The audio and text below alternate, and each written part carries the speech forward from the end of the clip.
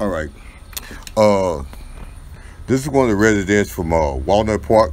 My name is Edward R. Stewart. I live at 5425 Oriole. And we need some work done in this bitch. Okay. We got vacant houses over here. If you don't do something about the vacant houses, what it is you don't want to sell these houses to people that can fix these damn houses. You gonna take them through 9 yards of shit to fix a house over here, but you won't sell it to, you have to have a $50,000 deposit or bank account in order to buy one of these motherfuckers. Real talk. All right, we got a house at 5425 Oriole. All right.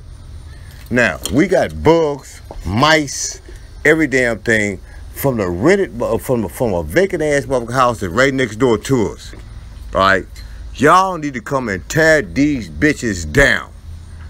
We got burnt houses in the neighborhood. We got burnt houses in the neighborhood across the street from us and shit. Who knows? That might be your daughter, my daughter, your son, gay motherfucker. I don't give a fuck. Be dying up in these motherfuckers. What y'all need to do is come back and check the motherfucking hood.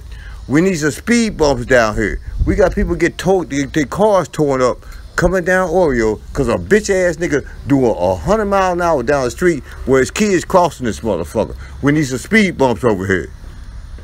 We got vacant houses.